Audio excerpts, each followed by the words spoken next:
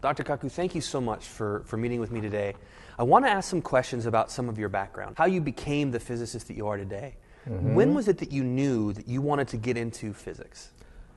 When I was a child of 8, something happened which changed my entire life. Albert Einstein had just passed away. The Isaac Newton of our era had just died. And it was the front page of every newspaper in the world. They published a picture of his desk, and the caption said, "Unfinished manuscript from the greatest scientist of our era." And I thought to myself, well, why couldn't he finish it? I mean, it was a homework problem, right? Why didn't he just go home and finish this unfinished thing? Well, then I went to the library to find out what was this unfinished manuscript. And I found nothing. It took years to figure out that this was to be his crowning achievement. He wanted an equation, 1 inch long perhaps, that would allow him to summarize all physical laws and allow him to, quote, read the mind of God. He wanted to unify everything there is, gravity, which keeps us on the floor, electricity and magnetism, which energizes our computers, the nuclear force, which lights up the sky and the heavens, all of it in an equation 1 inch long, and he failed. So to me, this was greater than any murder mystery. This was greater than any adventure story. I had to know what was in that book and what would it take to finish that book. Well, that's what I do for a living. I work on the unified field theory. So you had a very interesting and complex science project that you went on to win a national award. Tell me a little bit about what you did. When I was in high school, I said to myself, I want to work with antimatter. So I built a cloud chamber, a 600 Gauss magnetic field, and I actually photographed tracks of antimatter in my mom's garage. And then I wanted to produce a beam of my own antimatter.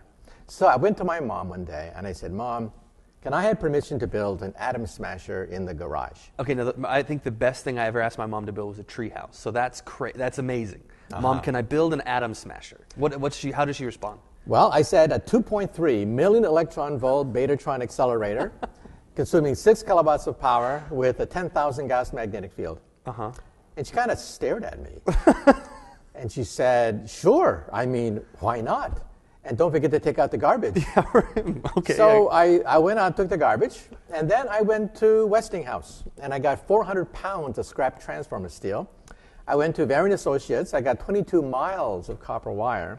And over Christmas, we created a 10,000 Gauss magnetic field for my 2.3 million electron volt betatron accelerator. We wound it on the high school football field. I put the wire on the goalpost, suspended it, gave it to my mother. My mother ran to the 50-yard line, gave it to my father. He ran to the goalpost, and we wound 22 miles of copper wire on the high school football field. Well, it was finally finished. So I got the capacitor banks, the magnet, everything was ready. The wall socket produced 6 kilowatts of power. I plugged it in.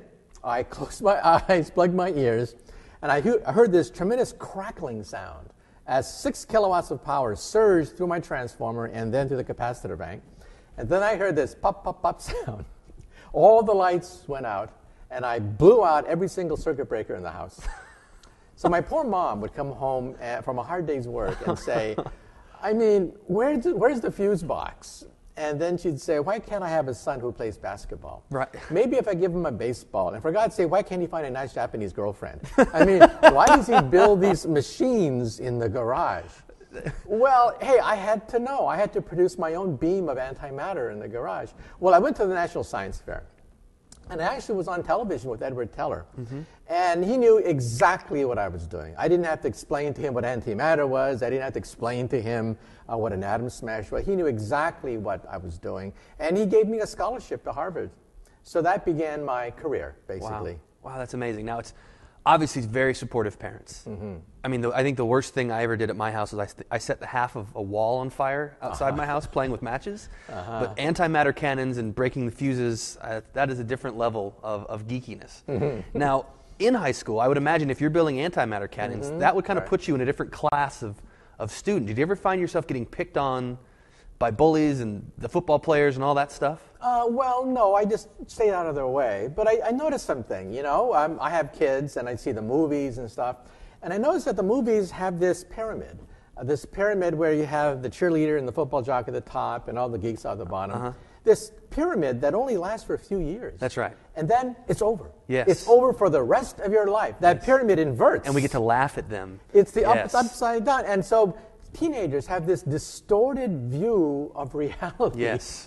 That the law of the jungle that existed for hundreds of thousands of years, that is the way modern society is configured. Oh. And they don't realize that, hey, unless you get an education, you're pumping gas, you're flipping hamburgers. That's right. The pyramid flips upside down. And yet Hollywood brainwashes us into thinking that high school musicals and the pecking order of high school is the way reality is based. That's, I remember growing up in junior high, I actually ate my lunches in the bathroom because I got made fun of and picked on by everybody, so I would hide in the bathroom. And I think about that every time I go to Burger King and I order food from the people that picked on me. Right? I'm like, I kind of, like you said, it kind of inverts. It's a nice feeling. I just stay away from the potential problems and the bullies, but I tend to think that maybe the rumor got around that I was building a death ray in my mom's garage, so they stayed away from me. That's awesome.